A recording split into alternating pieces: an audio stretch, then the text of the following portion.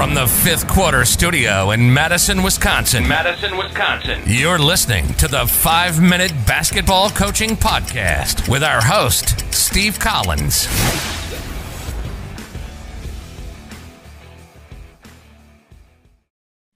Hey, everybody. Welcome to the 5-Minute Basketball Coaching Podcast. Before we jump in today, I'd like to give a big shout out to teachhoops.com for coaches who want to get better. If you like these resources, if you like them being free, if you like them 5 days a week, along with Coach Unplugged in High School Hoops, go over and check out teachhoops.com for coaches who want to get better.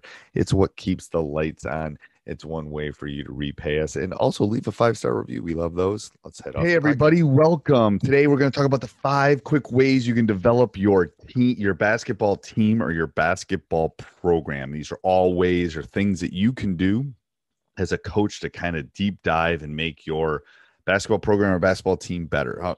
So the first one is, I don't know if it's always obvious to people, but you got to have a long-term mindset. I can tell you the story about when I took over my program.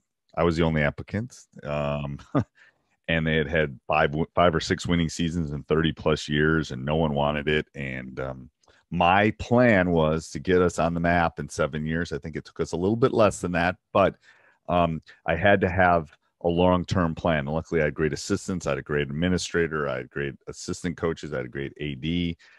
That I was able to do that long-term plan and have that long-term mindset as far as how to tackle things. And you know, the saying is Rome was not built in a day. It's the same with a basketball team or a basketball program. So if you think it's going to be a quick fix, then you better coach LeBron's team. Because otherwise there are no quick fixes in building a successful basketball team or basketball program. So that's number one. Number two, put a premium on developing yourself. Work on your craft. Like if you want to become a better carpenter, you become an apprentice. You learn from other carpenters. If you want to become a better teacher or a coach, find mentors. Develop your network. And forget that you are part of someone's network, that you have to work on that.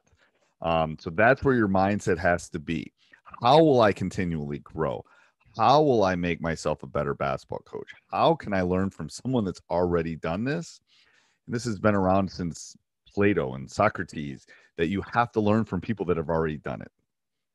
Shameless plug, teachhoops.com is the answer, but not everyone wants to join it, and I'm mentoring coaches all over the world. But put a premium on developing. If it's reading, if it's watching videos, if it's breaking film down, if it's talking to other people, spend the time. You're gonna maybe have to spend some of the money, because I know I've spent tens of thousands of dollars on clinics and videos and learning and talking. And people forgot. Maybe people listening to this don't remember that long distance used to cost a lot. I mean, I can tell you long distance calls that were hundreds and hundreds and hundreds of dollars, me just talking to coaches.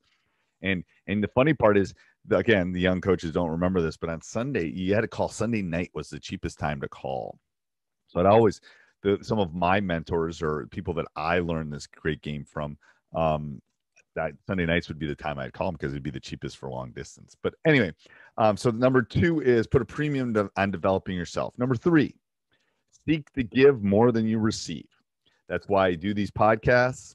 That's why I do my YouTube channel. That's why I put content out all the time. That's why I have 3 podcasts and 2 more in the queue ready to come out soon, because I want to give back. I want to share. This game has given me more than I can ever give it back. And I think it's the path of successful coaches. You look at the great ones. What do? They give back, right? All right. Next one is develop your people-to-people mindset, that not only am I going to learn from one person to another, but I have to build that network, because I never know if it's going to be a coach in Wyoming or a coach in Rhode Island, that I'm going to learn that one thing that's going to help me. So, yes, it can be mentors, it can be mentorees, it can be doing an interview. Any of those kind of things will help in your coaching. So people to people mindset. that growth mindset would be a subcategory of that. Obviously, you have to be willing to fail a little bit to build your program and take it to the next level. All right. And the last one is be intentional in your actions. This is probably the hardest one for me because I always am juggling about 16 different things. Yeah, we all have jam-packed schedules. We all realize that. But we need to connect with our staff. We need to connect with our other coaches, with our players. But you have to be intentional in that. I use a physical planner to do that. But you have to plan out your time. You have to plan out when things are going to get done. Like I have to plan out, I put out 13 podcasts a week. You don't think I'm intentional on how I get these out to all of you? I have to be.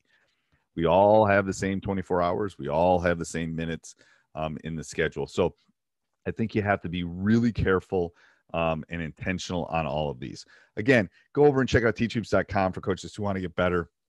There is nothing else like it. And trust me, no place else out there are you going to get the resources that, I just put up all sorts of cool clinic stuff and some trapping 122 stuff. And I'm just keep putting things in there all the time. But anyway, so let's go through those 5 things again. Number 1, have a long-term mindset.